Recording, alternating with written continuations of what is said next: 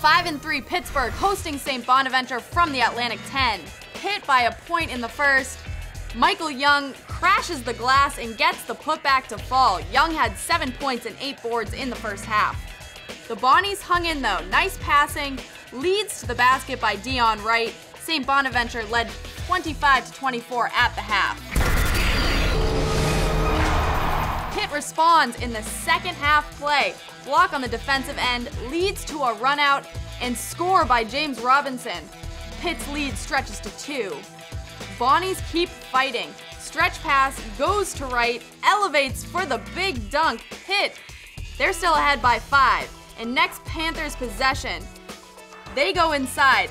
Jamel Artis baseline move and the tough layup goes down. Artis shared the team high with 14 points. Bonnies up 3 later in the half, pass goes to the corner. Josh Newkirk sinks the triple, game tied with under 4 minutes to play. And we're still tied at 47. Check out the passing.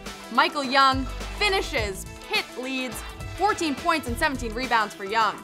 Bonnies with the last chance to tie late, down 3. Freshman Jalen Adams fouled behind the arc. 3 free throws for him with a chance to tie. After making his first, he misses the second. Pitt survives, extending a non-conference home winning streak to 26 games. Final score, 58-54. I'm Courtney Cox, and you're watching the ACC Digital Network, brought to you by Ruby Tuesday. We are the official home for ACC basketball. For more great content like you've just watched, click one of these boxes. And to make sure you don't miss anything, click subscribe.